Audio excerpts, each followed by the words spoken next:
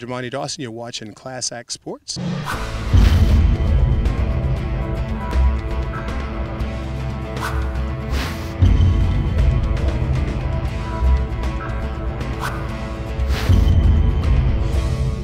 Class X Sports is here with All-Pro center Demontti Dawson of the Pittsburgh Steelers, and you're a big-time NFL alum. You know, talk about what we're doing here today, giving back to the kids. Well, I mean, it's always nice. I mean, you know, most of the chapters we have events that, and I'm not for sure exactly the charity that they're giving the money to, but it's always great to have the involvement of all the retired players. And every retired player, they always support the various chapters of the NFLPA. So, you know, I mean, it's just a great cause, and that's why guys come out and support them.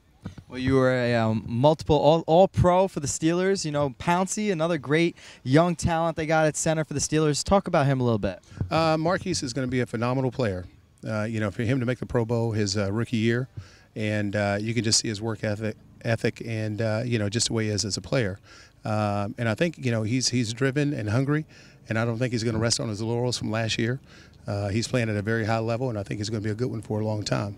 Now, the way the league's changed, you know, it seems like all the younger talent in the league wants to respond to a younger head coach like a Mike Tomlin, but still commands the respect. Who would you have wanted to play for, a young-minded guy like that? Well, you know what? Hey, I had the privilege of playing with Chuck Noll. Coach Noll was my coach for 4 years, my first 4 seasons, and then Bill Cowher my last 9 seasons. So I got the best of both worlds, you know.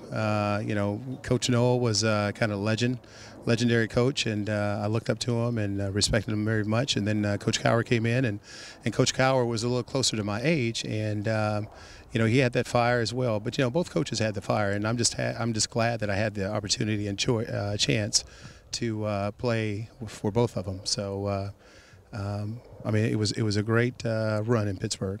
Absolutely, and still is now with Tomlin. Talk about Coach Cowher. You think he's coming back soon, next year maybe? You know, I'm not for sure. You know, I know he's enjoying his broadcasting right now, and I'm sure if he gets the opportunity, I'm sure that he will probably coach again.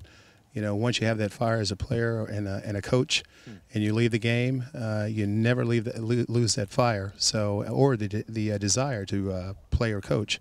And you know, sooner or later, I'd like to see him back in coaching. Absolutely, man. Well, great career in the NFL, and we appreciate your time from Class X Sports. Well, thank you. I apologize for my voice, but I was sick last week, and I lost my voice this week, and it's starting to come back, but it's driving me crazy right now. Sounds good to the fans out there. They wouldn't know the difference. Thanks a lot, bro. All right. Thank you very much.